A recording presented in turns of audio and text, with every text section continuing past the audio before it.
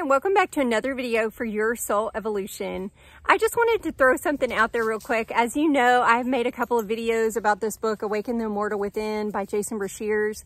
And as I become more and more aware of things, I want to share with you the things that I'm becoming so aware of. And one of those things is my beliefs. And as I'm coming into contact with other people and learning what their beliefs are, I just wanted to throw this out there. If you have a hardcore belief, then you need to stick to that belief if you are not going to put in the time and effort to change that belief, which you absolutely can do through affirmation and things like that. And let me give you an example of what I'm talking about.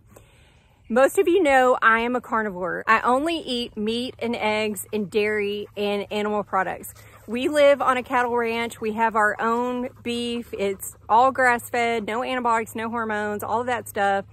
And I get people saying that red meat, beef will give you cancer, okay?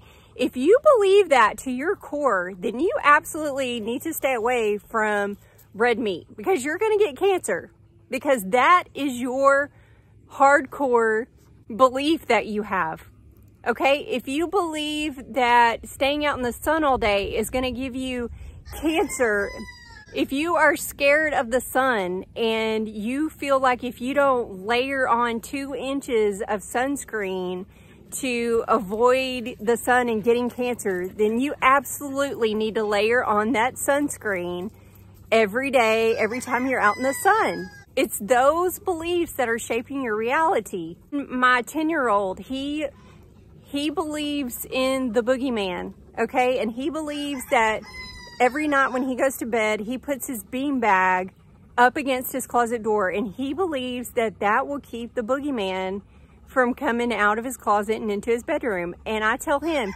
if that's what you believe, if you believe in the boogeyman and you believe that he's gonna stay out of your bedroom if you shove that big heavy beanbag up against your closet door, then that's what you need to do to help your sweet little self get you some nice peaceful rest at night, because he's 10 years old and he is not going to dedicate the time and effort to clear that belief. We'll work on that later.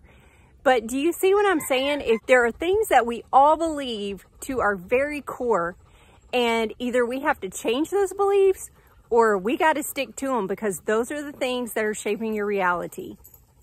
They're not all negative. I'm just naming a few because there are some that we need to try and work through. We need to take the time to do affirmations to get rid of those beliefs so that they do not continue to shape our reality and bring us negative effects. I have so many animals right underneath me right now. I have 3 dogs. I have my cat. I'm surrounded by chickens.